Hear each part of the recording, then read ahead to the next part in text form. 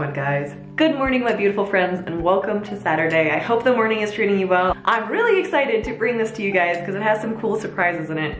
I wanted to go through like presents or things that are good to give to people who are going into surgery, who are dealing with chronic illness or pain or just like really sick, because there are like things that are commonly given and sent which are super, super nice and super awesome, like flowers or chocolate or cards, and those have always brightened my day. And there have been things that are more specific that I've been thinking about lately. If you're looking for something good to give someone who is about to go through a major surgery, or like I said, dealing with something more chronic, here are my recommendations. So number one, kind notes. You guys have seen me talk about these before. I was given this by my friend Erin, and I'll show you what these are all about. Now, the reason why I really, really like these is because it's something that I could look forward to every day. So in these tiny little envelopes, you will find really, really cute little sayings. Like this one, I am in the right place at the right time doing the right thing. And I know that some of this might seem cheesy to some people, but honestly, like reading that and thinking about it in the morning and thinking that, okay, well, I'm in a lot of pain right now, I'm recovering from surgery or I'm sick or whatever, but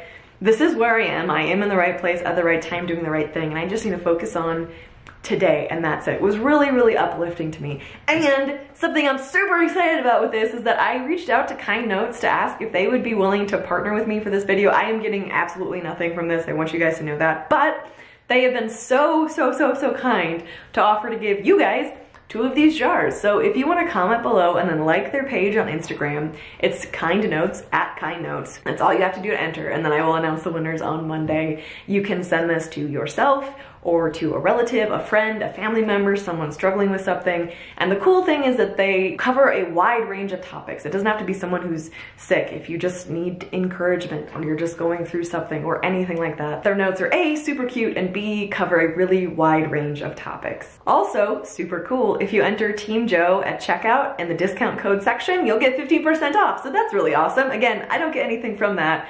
It's just 15% off for you guys. I feel really bad destroying this poor puppy, but he just tastes so good. So I know that I told you that I've recovered from at least 10 ankle surgeries, a wrist surgery, a knee surgery, heart surgery. So I've had my fair share of surgery recoveries. You would think I would have figured this out before then. Having a fridge within arm's reach, because I was recovering on this couch right here, has been the most helpful thing during this surgery recovery. So if you or someone you know is going to be out for a while, like on a couch, in bed, anything like that for more than a week, having a mini fridge close by is just been such a gift, because then I don't have to bug my husband to get me water all the time. It's right here. That way I'm also not putting myself in danger trying to hop up the stairs there, which, you know, I still do because I need coffee. But on bad days, and especially when I was first recovering from surgery, I didn't actually have to move really at all. I'd have to get up to go to the bathroom and that was it. So this was a huge handy dandy investment. I think this fridge was like $100, but you can definitely find smaller ones for cheaper. Definitely worth it. But it looks like Sadie and Sadie's tennis ball are gonna join us for this next shot. Let's see if she can catch it. Let's see if she can catch it. Yes, good girl. Okay, so the next thing that I would recommend over Sadie's chomping is good ice packs, and here's why. A lot of people just use ice, which is awesome. It's super effective. However, for recovering from surgeries, injuries, or just having chronic pain, ice can really help. But having ice that's easy to put on and lasts longer than just melting ice in a Ziploc bag, which can also leak and get really messy, is incredibly helpful. It's also a lot easier to change out and to keep on with Velcro straps like this one from Therapack. I think that's how you say it. I found this on Amazon. I'll just provide the link to where I found it on Amazon. I have, I think, 3 or 4 of these now. Having a variety of these kinds of ice packs was really helpful, as opposed to just trying to keep filling ice cube trays. So I'm kind of cheating and working 2 recommendations into one, but along the same lines, having a really good heating pack is super helpful. And this one is electric or electronic, electric, we're gonna go with that. It just plugs in to my outlet right next to me. I don't have to worry about like heating it up in the microwave or anything like that. A lot of people use like rice bags or stuff like that. Again, works really well, but if you're sick, if you're not feeling good, if you've got a migraine, if you're recovering from surgery, if you're on crutches, it's really hard to move back and forth. And so having something that's right here, you don't have to move to use it, works really well for me. The ones that I have in particular are by Pure Enrichment. They've worked fantastically for me. Again, not sponsored at all, but they turn off after 2 hours if you want them to. They have different heating levels, and they have enough like space to actually heat whatever you need it to be. But the reason why I so strongly recommend these to anyone who is recovering from surgery, dealing with chronic illness, chronic pain, or knows anyone who is because if you're laid up for a long time, if your injury needs ice, that still means that you're staying in one place and other parts of your body get sore, other parts of your body hurt. Like I have chronic neck issues, and laying down all the time makes those worse. So for like the first 3 weeks of surgery, I was pretty much on the couch 24/7. So I had this on my neck often because heat helps that. Or your back starts getting sore. The hot and cold to change back and forth with has been really helpful in having good products instead of having to go back and forth between like the microwave and ice cube trays is so helpful and really a gift to have. So what's this, you may ask? Well, this is Pugsy. He is not a fourth dog.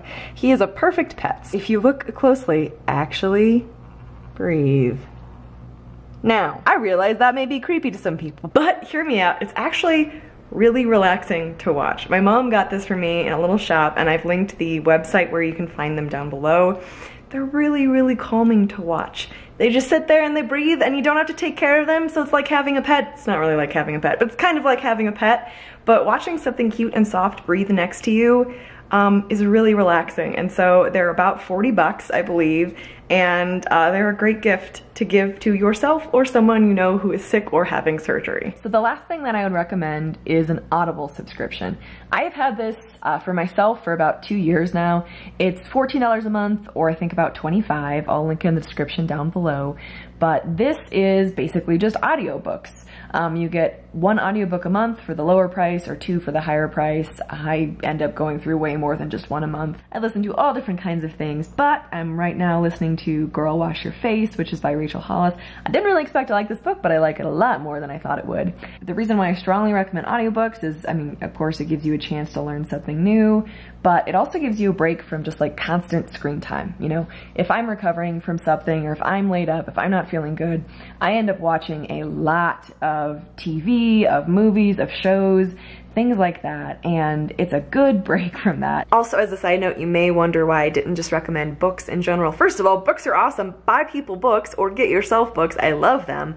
But when I was initially recovering from surgery, I was way too out of it to actually like focus and read words on a page. So if someone is really not doing well, if they're not feeling great, if you're not doing well, if you're not feeling great, I found that books were a little too challenging for me, like for the first 3 weeks to a month.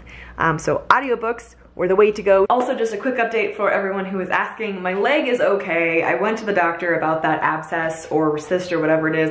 The weird thing is it's not actually any of the above. It's really irritated, it's really swollen, it's not getting better, and he said just to like stay off of it, keep compression on it, do some massage, and hope that it gets better. I can't have my leg recasted, I can't walk in my prosthetic leg, I cannot do anything on it until it gets better, which is frustrating, I'm not gonna lie. Everything is just like stopped, there's no forward movement, but everything is temporary, right? I know that it's going to get better one way or another. He said that surgery could be on the table for it, like if it doesn't get better. But we're not gonna go there right now. Like, that's not gonna happen. Fingers crossed. Hopefully it will get better just by me taking good care of it, and I will take good care of it because I want to get back to things as soon as possible. Please enjoy the rest of your Saturdays, my friends. And like I said, I put links to everything I mentioned in the description box below if you want to check it out, if you're interested. I love you guys. Thanks for watching. I'll talk to you soon.